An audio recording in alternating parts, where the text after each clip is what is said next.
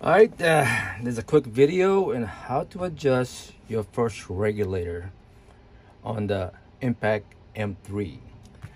As you can see, I have mine set around 175 bars. So if you want to lower this to 150, and I'll show you how to do it. First,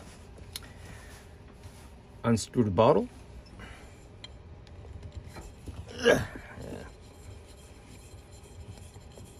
Now most of the time you're just going to vent this little area here.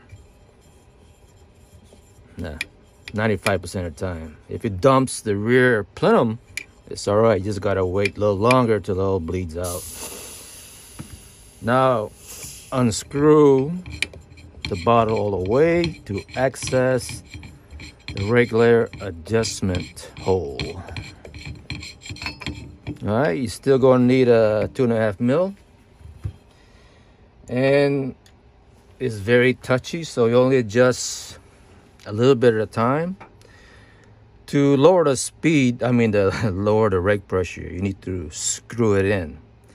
And this adjustment screw has only one O-ring, so it's very easy to turn and not noticing this resistance and find out where you're at. But no, it'll turn really easy. You don't know you're turning it. So you have to go in and out without turning, and you feel it going a little further in than usual. That's when you're inside the socket. So you turn it like 2 hours. Just pretend it's a clock face. So turn it 2 hours in, or just like that. And we'll give that a try. Screw bottle back on.